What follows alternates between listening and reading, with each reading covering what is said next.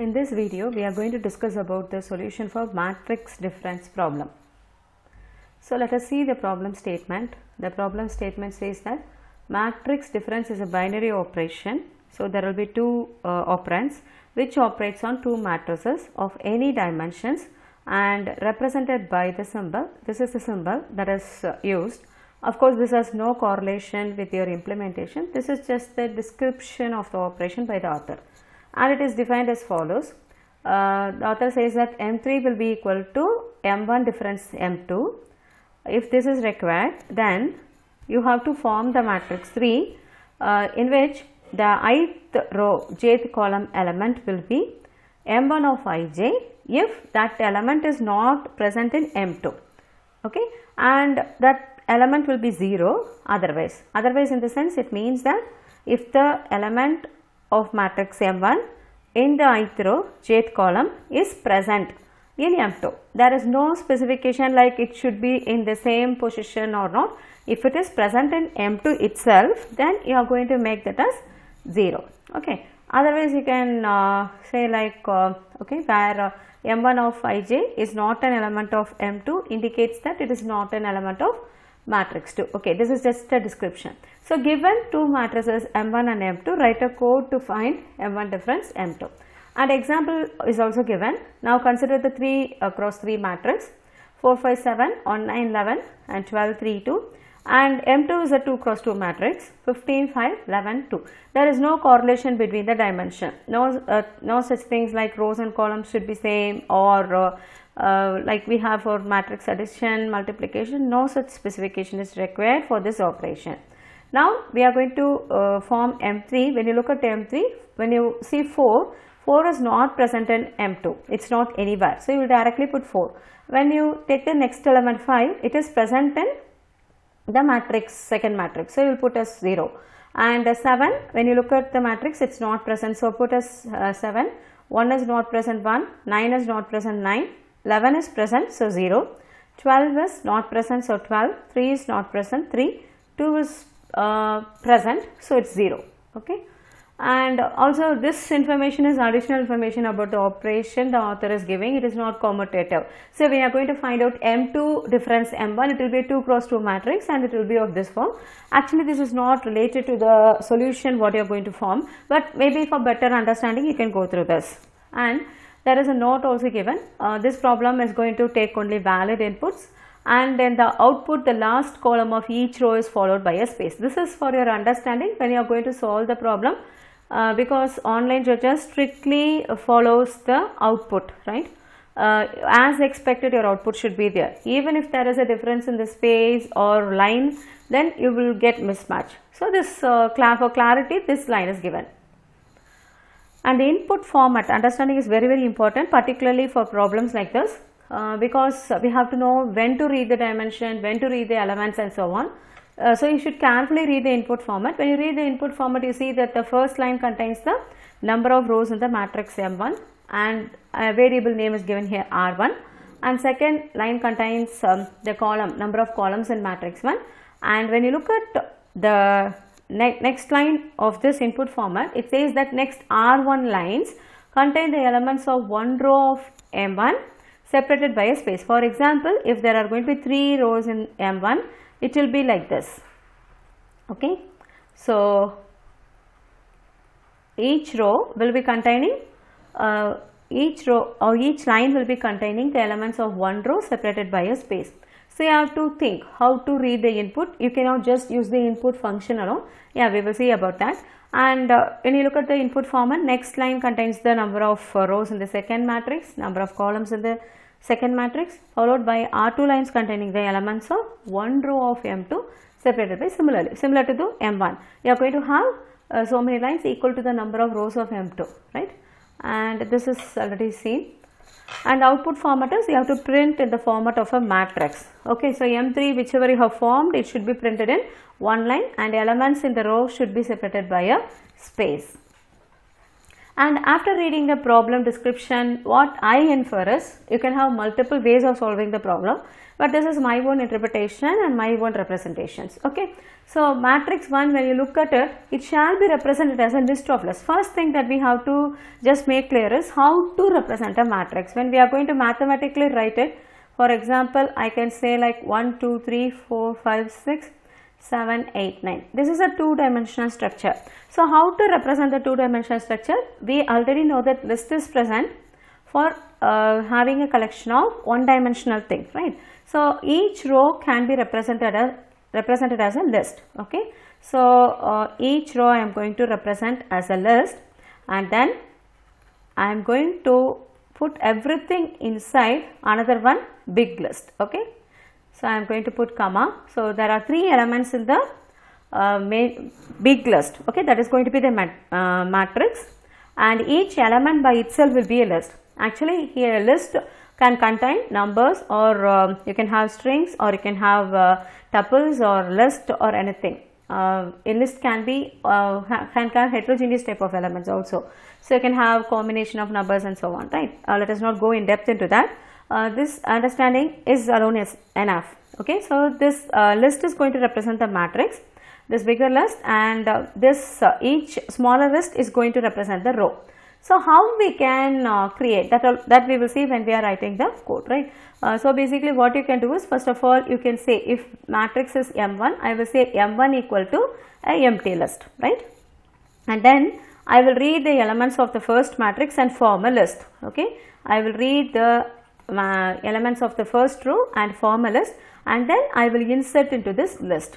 Similarly, I will read the elements of the second row and form a list, and then I will be adding to it, and then I will be reading the elements of the third row and form a list, and then add to M1, so that I can form a matrix. This is how a two-dimensional structure can be represented in Python.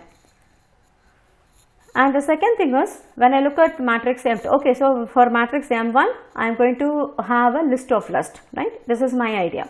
What about the elements of matrix 2? Whether I should have a matrix representation. When I look at the problem, when I analyze it, it's not important to have a two-dimensional structure at all, because the elements position, nothing is important. We are going to just see whether it is present in M2 or not, right?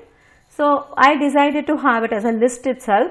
All the elements will be as a single list. So, what I mean to say is,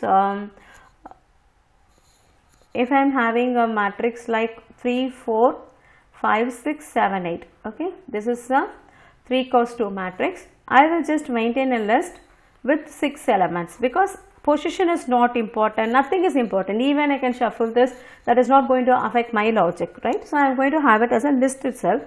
And then what about matrix M3? The problem description says that you should form a M3 matrix, but I am not thinking like that, because when you are going to form the matrix M3, M1 is not at all required further. Okay, I can make modification in M1 itself. That's the idea I am having in my mind.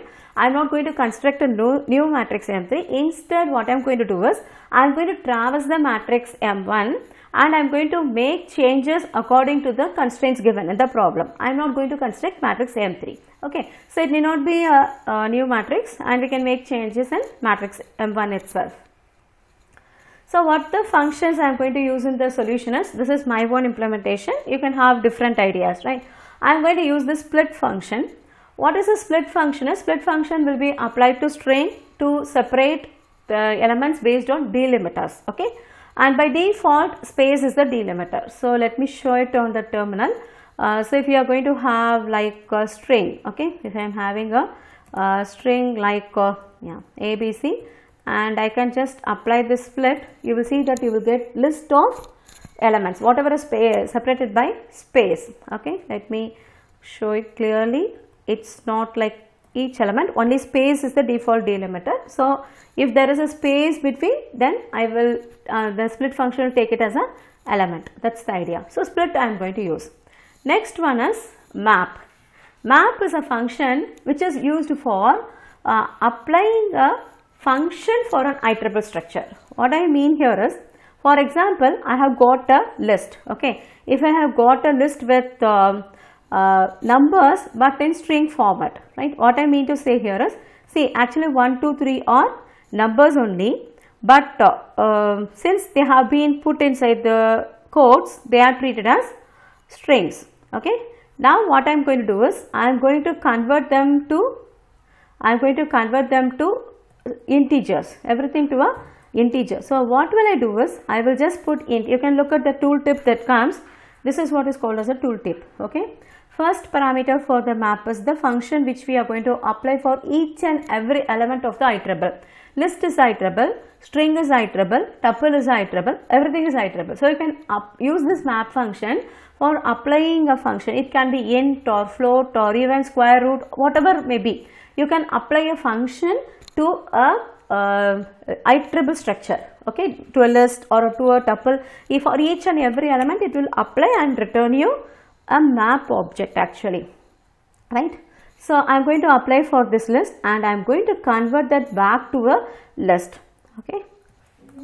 So you will see that now you can find the difference. The same 1, 2, 3 is only there, but here it is a list of strings, but here it is list of integers. So map function have applied the int function for each and every element of the list. So what I am going to do is, first of all, I will read the input using the input function. We all know that this one I am going to do when I am going to read each row, okay, because it is specified in the problem that the elements of each row will be separated by a space. So I need some technique to convert it into integers and to a list, right? So I am going to use this. Input will read the entire line, okay, and it will that is in the line, if it is 1, 2, 3, it will read the entire line, and split function will help me to split it into individual things based on space, and it will give me a list. But the problem is, it will be a list of strings. What split is giving me is this list of strings. I want to convert it into integer, means I will be using the map function for the list of strings to convert it into list of integers. Then I am going to use this append function. You all know that this is a function present in list and it is used for adding a element to a list. For example, if I have a list like this, 1, 2, 3 dot append of 4, if I am giving like this, then this 4 will be added to this list itself and the list will become 1, 2, 3, 4. This is how append works. And next, when you look at concatenation, how will you do concatenation for list is plus operator will be used. For example, if I have 1, 2 and if I put plus 3, 4, then I will get a new list with all the 4 elements which are present in list 1 as well as list 2. Okay. So I am going to use these functions and operators in my solution. That is the idea. So let us look at the solution. So first you are reading the number of rows in the first matrix, then number of columns in the first matrix, and then I have formed a empty list for the matrix 1. And then what I am doing is, I am reading the elements of the first row of first matrix. Okay, so you can see that I am going to loop through. This loop will run for each row. So for each row, what we are doing is, we are reading the input and we are using split function to divide it into a number of strings. Okay, of course they are numbers, but they are divided into strings. List of string will be returned by this particular input dot split, and then I am applying the map function to convert each element to an integer, and I am converting back to a list. So this row element will be having, row underscore el will be having a list with elements in the ith row. And then what I am doing is, I am using the append function. So when I use the append function, just now we saw the entire list will be added as an element to matrix 1. Okay. Then I am reading the, this will be repeated for R1s, that is fine. So matrix 1 will be constructed, and then I am reading the dimension of R2 and C2, and then I am going to have a list. Well, I was discussing the formation itself. My idea, I told you, I am not going to have a matrix representation for the elements of matrix 2, because this particular problem does not demand that. There is no specific thing like position is important and so on. So I am just going to have like list. Okay. And then what I am doing, I am once again reading each and every row elements of second matrix, and then I am converting it into a list of integers. See here, I am using the concatenation operator. This is the compound way. Okay. So when I say elements of matrix plus equal to, This is equivalent to writing elements of matrix equal to elements of matrix plus row. So, concatenation will happen means I will get a new list with elements of the first operand as well as the second operand. Here in the sense it will be added to the elements of matrix 2 and it will be put there itself. And then I am going to traverse matrix 1. As I told you, I am not going to construct a new matrix. Instead, I am going to make the changes in the matrix 1 itself. So, I am going to traverse and I am going to check whether this matrix Ij is present in elements of matrix. In the operator I am using. If it is present, then I am going to make it as 0. Then after doing this, I am going to print the matrix. So, when you look at it, you traverse the row and column one by one and you are going to print the element, and when you are going to print for each row, I am just saying end equal to space, okay, so that there is a space after printing. If you are not mentioning this, then by default the control will come to the next line, but your output format asks you to print element of the matrix separated by each row separated by a space, and then after finishing a row your control should come to the next line. So, you will see the print, this print is associated with this particular for. Here I am saying print without anything means automatically it will bring the control to the next line alone. I am not printing anything but just bringing the cursor to the next line. Okay, thank you.